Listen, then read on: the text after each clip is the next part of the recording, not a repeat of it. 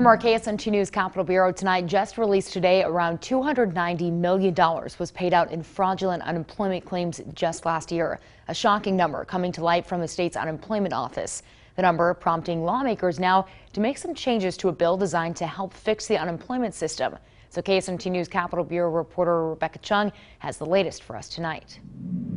Lawmakers added an amendment to the bill demanding an audit on the state's unemployment office. They say they're trying to get to the bottom of the massive fraud where all that money went.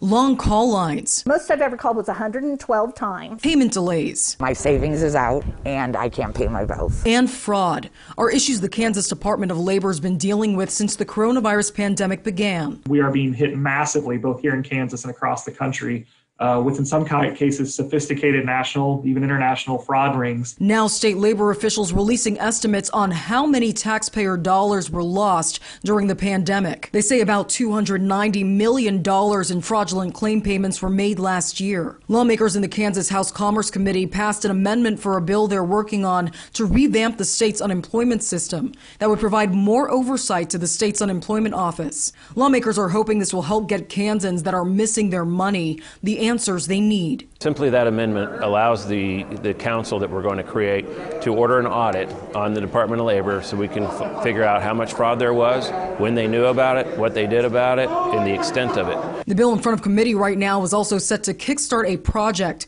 to update the computer system for the state's unemployment office. The goal is to get the project completed by 2022. The outdated system is one of the main obstacles the state's labor department has faced, limiting their ability to ward off fraud and causing payment delays. But lawmakers are hoping this will be a permanent fix. My heart and my concerns lie chiefly with the employees and with everyday Kansans and families who need and deserve our help. Earlier this month, the state's unemployment office deployed new security software to limit fraud. So far, they've stopped nearly 5 million fraudulent login attempts. Right now, lawmakers are still trying to figure out how to get back that $290 million lost in paying out fraudulent claims. At the Capitol, I'm Rebecca Chung.